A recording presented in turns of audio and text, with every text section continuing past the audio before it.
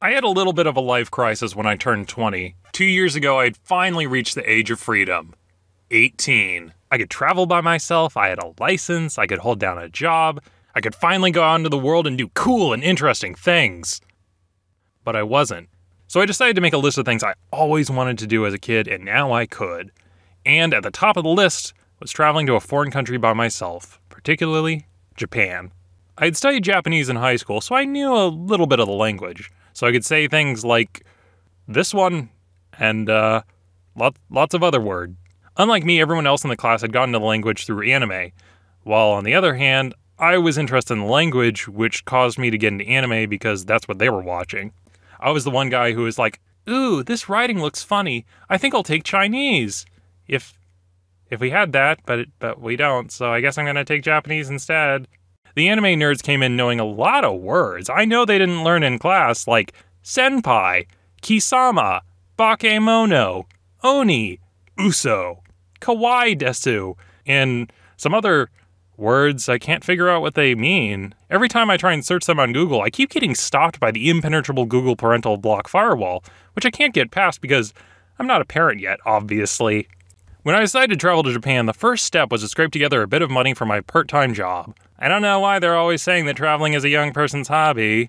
Traveling is expensive, like really, really expensive, and not many people can be out of work for that long. The second step was for Japan to have a large-scale nuclear disaster happen at the Fukushima power plant, turning Japan into a nuclear hellscape, and dropping airline prices so that way you could pick up the tickets for a song. Look, hey, I'm not saying that the Fukushima nuclear meltdown was a good thing because it saved me money on an airline ticket. What I am saying is that I don't think people appreciate the benefits of disasters, and people always go, oh no, thousands of people lost their homes and the environment was ruined. But I choose instead to look at the upside. So I finally got to travel to Japan by myself. When you go to Japan, you'll probably fly into Narita Airport, which is in the town of Narita, close to Tokyo, but you still have a ways to travel to get into the city. So I had to take a train to Tokyo. Instead of riding the high-speed rail, I saved some money by taking the slower commuter rail in. As I boarded the train, it was a very surreal experience. Hearing everyone talking in a language you can't understand, seeing billboards you can't read. I mean, I had taken 2 years of Japanese, so of course I could read them. Obs, like this one. That right there, that means store. There you go. That's this reading, folks. It was very weird being on the train because I really did feel like an alien. A big part of it was that everyone was in uniform. Across from me were two middle-aged businessmen in suits holding small fans. There were some high school students, some shift workers in white shirts. Everyone, and I mean everyone, was wearing white and black, and only white and black. And I really stuck out with what I was wearing. So people would often come up to me and try and talk with me, and if I said I was an American, they would want to practice their English on me. When I wanted to start small talk with them, I would sometimes ask, "Doko e kimashita ka?" which I think translates to, "Where are you from?" Then they would ask me the same question, and I would say, "San Diego." And they would look confused, and I'd say, "California? Southern California?" And they'd say, "Oh, I know, Disneyland." And I'd say, yeah, I live at Disneyland. Buying things in Japan is really simple. All you gotta do is point to something you want, and then look sad. And then point to it again, and look sad again, and you get the thing you want. Getting around is really easy too. All you have to do is walk back and forth between two platforms, looking at signs and looking sad, and someone will help you. The trip was 2.5 weeks. I spent about 4 days in Tokyo and 2 weeks with a rail pass traveling around. The rail pass was great because you can just show the pass and they let you on pretty much any train you want. I stayed at backpackers hostels, which were like $15 to $30 a night. It was off season, so the rooms were practically deserted. There was this one I stayed at where it was just me and this one Japanese girl, and she gave me some fish crackers, and I gave her some lifesavers. So we were friends, because that's how friendship works, I think. She then asked me, "Anata no kanojo wa imasu ka?" And I was a little confused because, one, I thought it was rude in Japanese to call a stranger anata, but what do I know?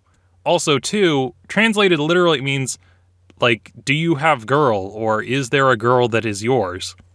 Also, Kanojo could mean girlfriend. Is she asking if I have girlfriend? I thought about it for like 10 to 20 seconds, so she repeated herself, and then 10 seconds later, I even had her repeat it again because I thought I misheard her. Nope, she said what she said. So I said no, because no matter what she said, the answer was still no. I also said, Gomen nasai, boku no nihongo ga jozu ja arimasen, which I thought meant, I'm sorry, my Japanese is not very good. Although I think there must have been some kind of miscommunication or something, because while that's what I thought I said, what she heard was, my Japanese is really good. I'm the only person here who speaks English and Japanese, so please call me over to translate the same question to new people. I'm totally not going to be bothered by this and definitely don't have better things to do. Eventually what I discovered was that earlier a woman had come to the door asking for someone. So the Japanese girl was asking people, do you have girl? Which meant, there's a girl asking for someone, is she yours? I made friends as I went, hung around with them, and went sightseeing. I palled around with a British guy for a while who I ran into 3 times on my trip in 3 different cities. He kept asking our Japanese girl who had volunteered to show us around awkward questions like whether America or Britain was better. Then there was another time I went drinking with these 3 Australians on the banks of the Kamo River in Kyoto, and then there was that one time me and 2 other guys were pulling some people out of a ravine they had gotten stuck in while hiking. I even got to climb Mount Fuji, which was probably the dumbest thing I've ever done in my entire life.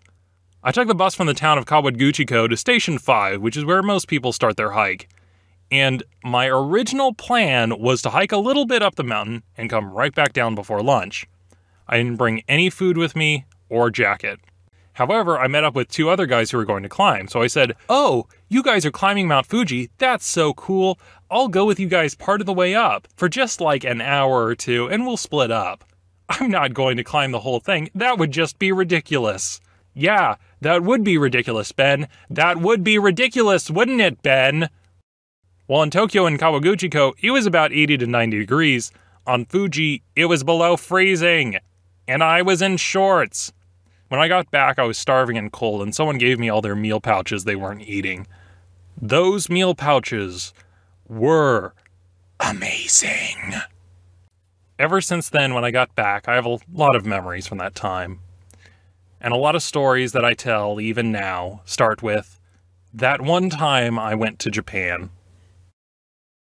Hi everyone, thanks for watching. So, these are my afterthoughts on the Japan video. First off, I didn't think about this until I was done, but in the video when I said I would go up to people and ask them, where are you from? I have to clarify, I'd ask them that at hostels, resorts, so I thought it was a little confusing, like, why would you ask commuters where they're from? They're obviously from that area if they work there.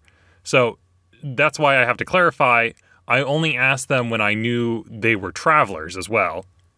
Also, with the girl in the hostel story, I think that part of the unspoken confusion is that in English, when you ask someone, do you have a girlfriend? It's kind of a leading question because it's often asked before asking someone out or hooking up.